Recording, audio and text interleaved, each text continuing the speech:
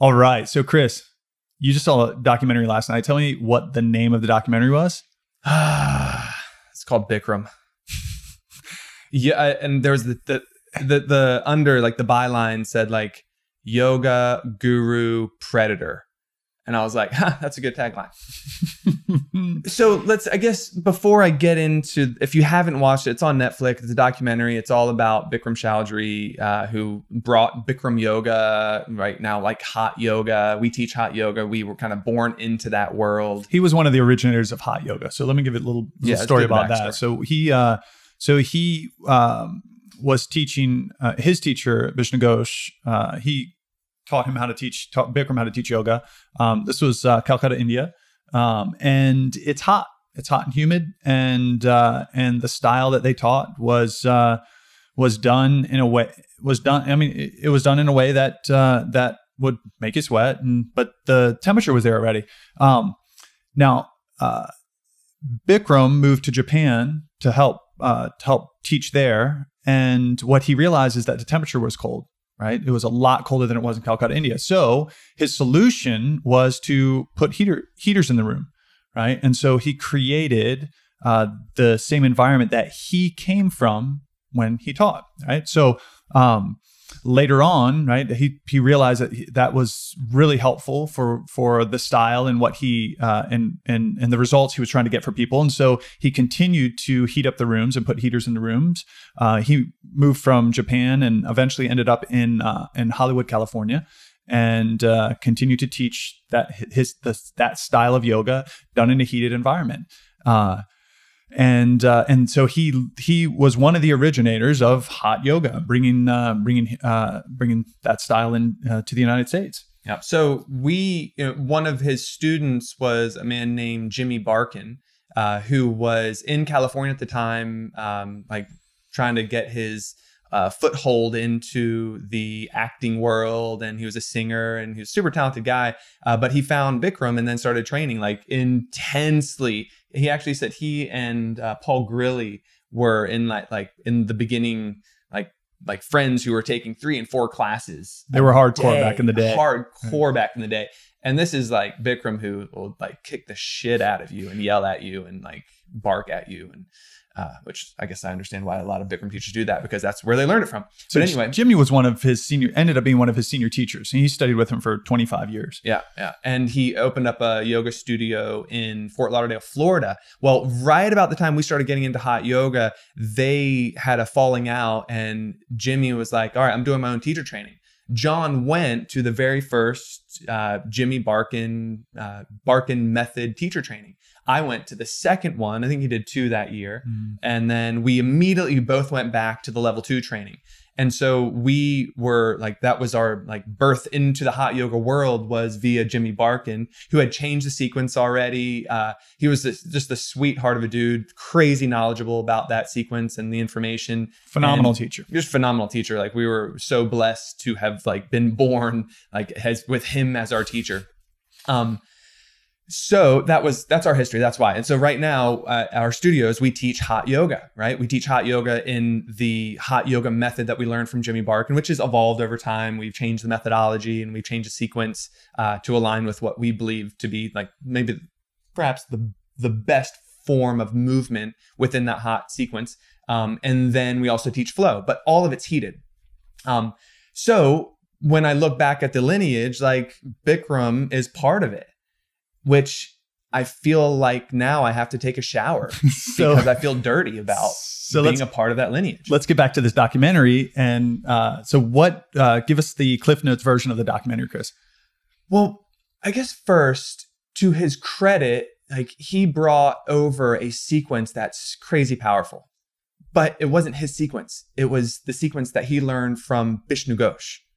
Like, in fact, there's a pamphlet called like Ghosh College of India booklet. And in that are the 26 postures and 2 breathing exercises. So it wasn't really his to begin with. It was what he learned from his guru, from Vishnu Ghosh. That's first. But so my point is like, okay, so he's impacted people in really great ways by giving the West this amazing sequence. We're a part of that, which again makes me feel dirty. But and the reason why is because, and we'll use Bikram, and I was just like furious last night. But it's the problem in the world of yoga that it's always been the problem, or really anytime you are placing yourself in a position of power because of what you teach, you then have a higher responsibility to be ethical and to be a good human being. And so the gist of the documentary was, he started drinking his own Kool-Aid and thinking that he was actually a guru. And he then, as the Bikram sequence became more popularized, as a business model, it makes a lot of sense. So like he created a franchise, and the only people who could open up a Bikram Yoga studio were people who went through his teacher training. So all of a sudden his teacher training started exploding and getting like 300, 400, 500 people in them. And he was literally elevating himself on this pedestal in his Speedo. Like, no judgment of that. That's your thing, whatever. But he then started using his position of power as a sexual predator, period. Like he was sexually assaulting and raped. This is like allegedly, because he's never been brought back from, he's now in exile out of the United States because he's a fugitive here for civil reasons. He lost a lawsuit and was the plaintiff was awarded like $7+ million, which he hasn't paid a dime of, because he immediately fled and went to Europe, went to India, and I think has landed in at least in Acapulco or somewhere in Mexico at this point. I think he went to Thailand, actually. Anyway, watch the documentary, you'll see all the details of it. But what pains me is that he's never been brought to court under a criminal suit for what he's done to those women.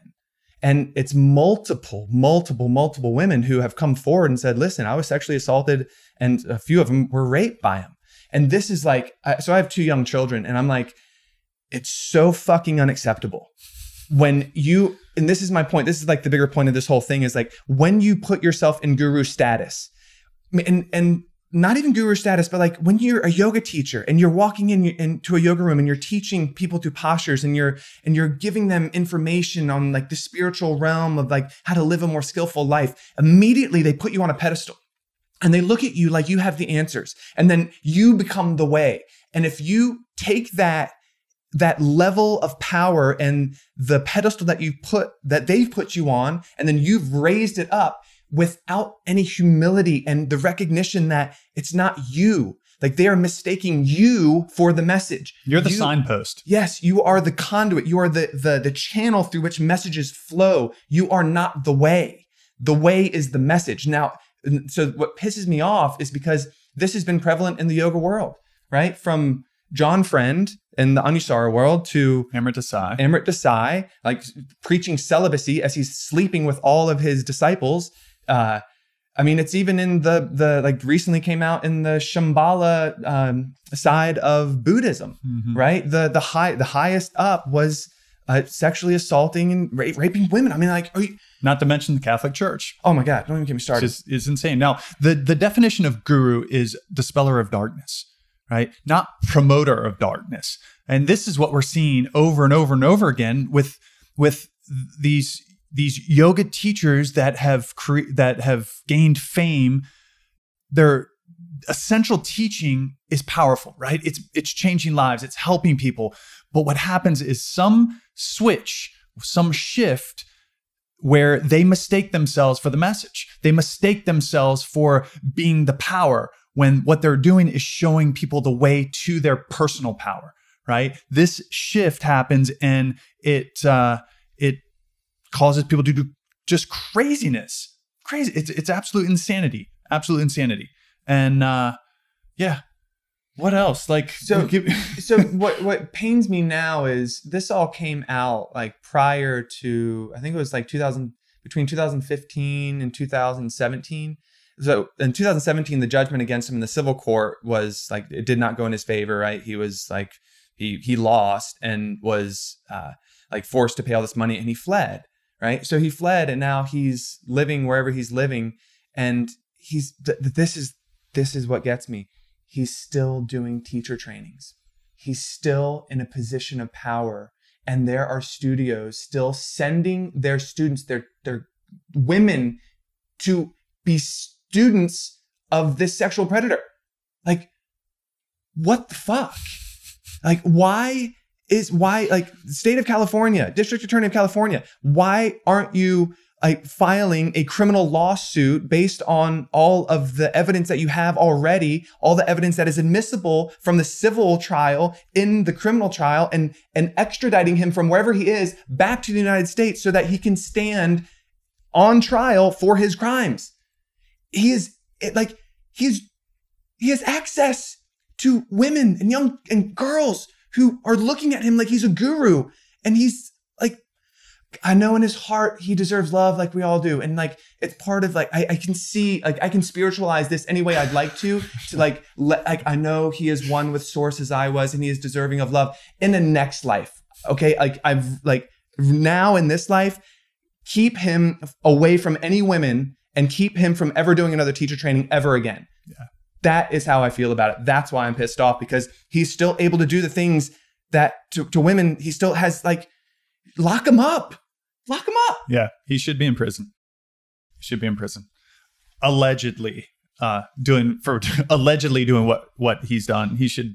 Yeah, allegedly. Again, he is innocent until proven guilty. And so this is my opinion. None of it is fact. But watch the documentary. It's very enlightening. So let me take this back to your original message with this, Chris, is that when you study away, when you study a contemplative practice, when you get into yoga, when you take teacher training, when you get into something that allows you to connect with a deeper part of yourself, it is not the person that's doing that, right? The person, the guru, the teacher, whoever that is simply a signpost, is simply a channel. They are simply helping you to see what's already inside you, right? They are not the way. You have the way inside of you. And that is the key. And so whatever path you're taking that helps you wake up, that helps you live a better life, know that it's already inside you. You may need to hear that message. You need to follow those teachings. You need to do the practice, do whatever it is that you do to get that. But it is not the person that's giving that to you. They are showing you the way that's helping to open that up within you. And if you are teaching and doing teacher trainings and they are elevating you to a status, please recognize it's not you. When they say thank you for everything you've done for them, recognize you as like yourself as the channel through which that information is flowing, and don't let it go to your head and give you this inflated sense of self. Like, feel good and fulfilled at the service that you're doing, but don't take it to that level of like of inappropriateness and being unethical and like, or just self-aggrandizing. That's not why we're doing it. It is a byproduct of people recognizing that you're teaching them a way of being that they maybe have never heard of. And it's changing their lives dramatically. It's giving them a quality of life that they've never experienced before. And it's not you. It's the information. It's the message. It's exactly what John said. Yeah. And if you keep like humility and you recognize that it's source flowing through you and it's not, you're just a conduit. You're just a channel through which that information is flowing. It will help keep your head level and keep you on the ground and not allow you to start believing like whatever has to be believed that produces what we've seen in the yoga world over the years between all the guys that we've already mentioned. Interesting. They're all men, pieces of shit.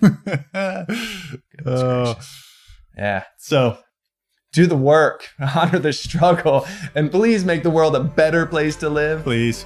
Please. Peace. Peace.